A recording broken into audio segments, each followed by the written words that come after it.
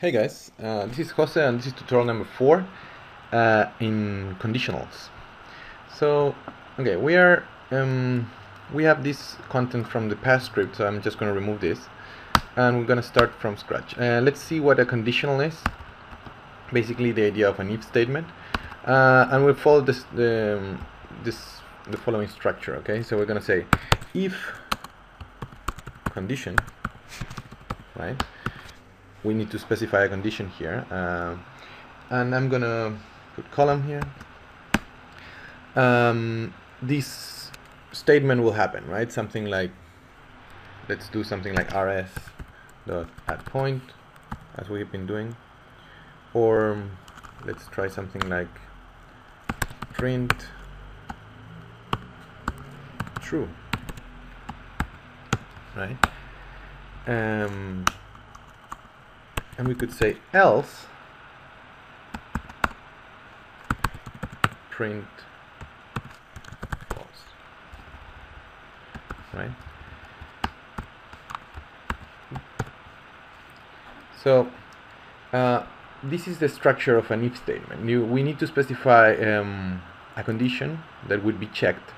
If that condition is true, this bit of code that is indented here would get executed. If it's not true, this bit of code would get executed. We can omit all this bit altogether, and we will only print true if this condition is true, right?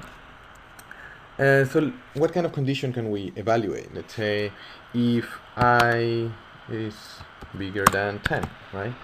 Right now we don't have anything called I, so we're going to say something like I is equal to 20, right? So in this case, it's very simple. It's very clear. I is definitely bigger than 10. Well, let's try that. And we are printing true. Right, so what if it's less than 10? We're going to print false, right? So straightforward. That's very simple.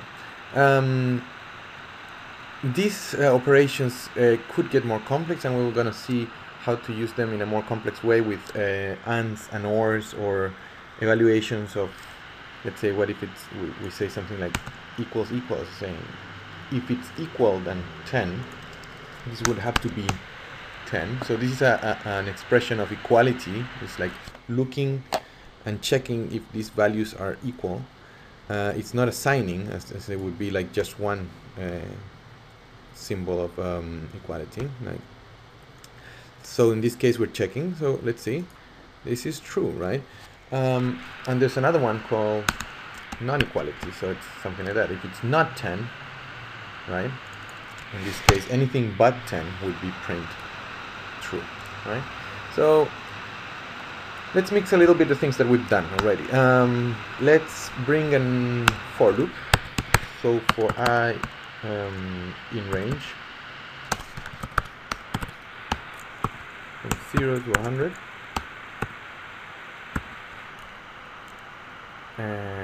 so we're gonna indent this further like this.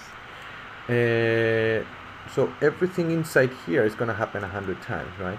So we're gonna say if I is smaller than 30, we're gonna say rs dot add point. And where do we add this point? 0, 0, 0. Here we're gonna say something like I in x, right? So if it's smaller than 30, we're gonna add a point with the coordinates of I. Else, saying if it's bigger than 30, we're gonna do something else, right? Let's do something like dot add sphere, right? So we're gonna add a sphere in that position with a radius of 2. So let's check this and see what do we have.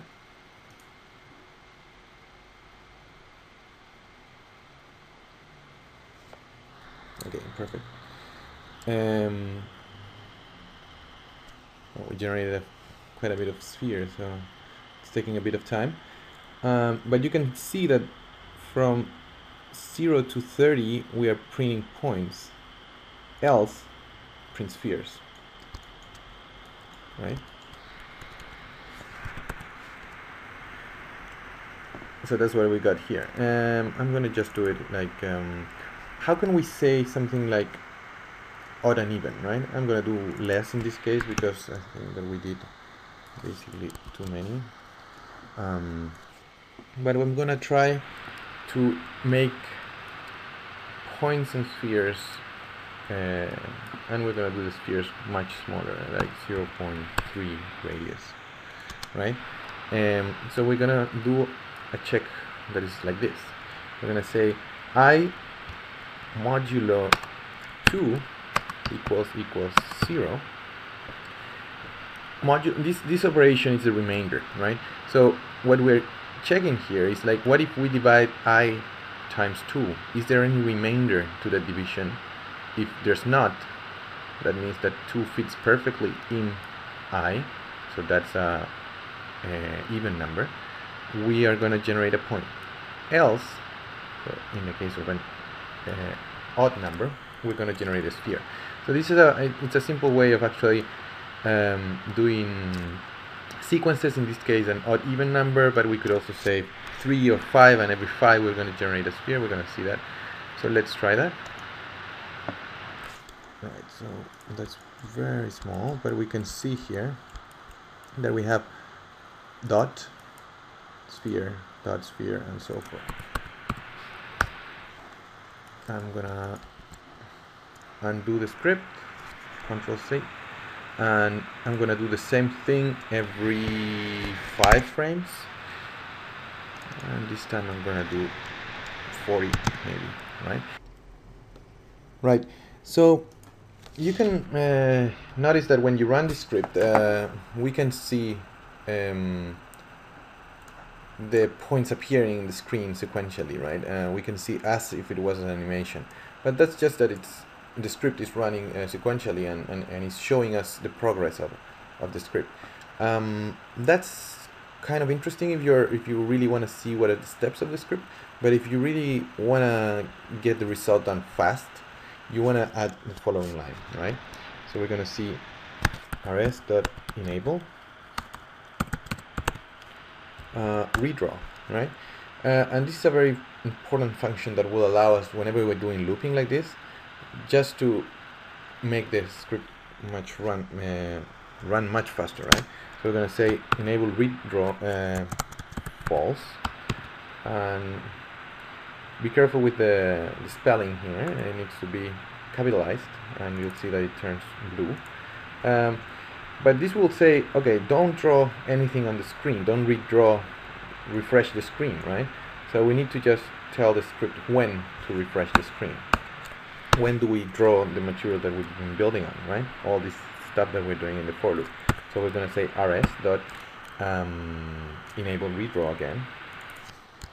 And in this case, we're going to say true, right? So we can run the script now, and you'll see that it's instant, right? It's extremely fast, the way in which this every 4 frames we got a dot. This is due to the like the 5th element will be a dot, basically, right? Every 4 and the 5th is going to be a dot, and we got these sequences of spheres and dots, right? So in this way, what we're looking at in this, summarizing a little bit this tutorial, is just the if statement, the else condition. We also use looking at what is the remainder operation, and this enable redraw. You could have these lines really hashed out, you know, like that. And when you really want to get the speed, like you really know what you're getting out of the script and the script is running well, you can just bring them in, so you could actually make the script run much faster. So I hope that you like this, and the next lesson we're gonna see functions.